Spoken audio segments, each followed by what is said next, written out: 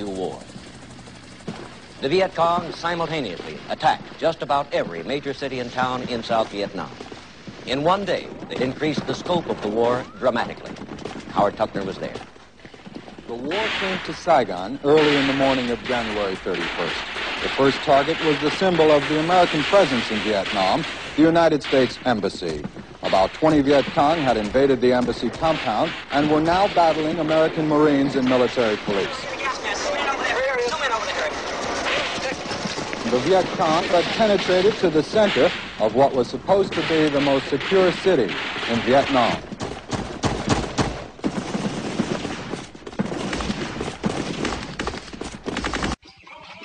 On the fifth day of the battle for Hue, the Marines moved out from the fortified Army compound that withstood the original attack and advanced into the empty, abandoned buildings of what was Hue University.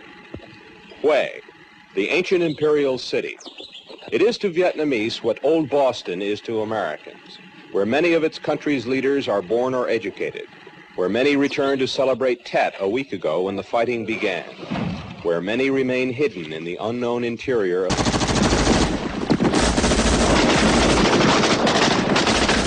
What's the hardest part of it? Not knowing where they are, that's the worst thing. Riding around and running the sewers and the gutters anywhere. Be anywhere. Just hope you can stay alive from day to day. Everybody just wants to go back home and go to school. That's about it. You lost any friends? Quite a few. We lost one the other day. The whole thing stinks, really.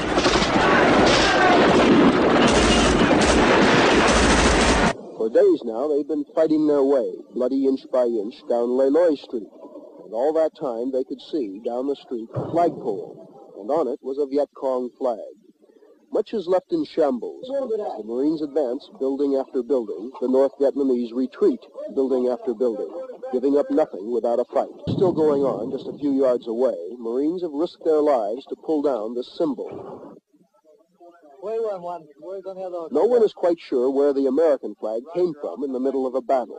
Like so many things, when you need something, someone just happens to have it. There was no bugler, and the other Marines were too busy to salute. But not often is a flag so proudly raised. All right, give me this then.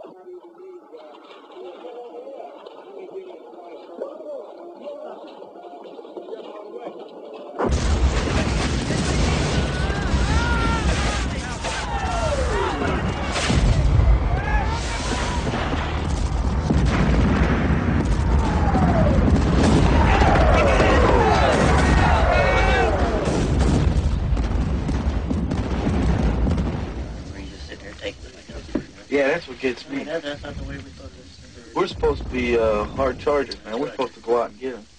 I think if they pull a good search and destroy up here, we could clear them out. Well, I don't know. You get out there 50 feet and you're lost already in the jungle. I mean, it looks pretty clear from here. It's just a constant siege here, and you don't know exactly when the incoming's coming, and you don't know how much it's going to be from day to day. And how would you compare it to other places that you've served in Vietnam? Well, this is the worst I've been at. It's most of the time you can't get anything done because there's too much incoming. You can't get out much at all. It's just too dangerous to get out. And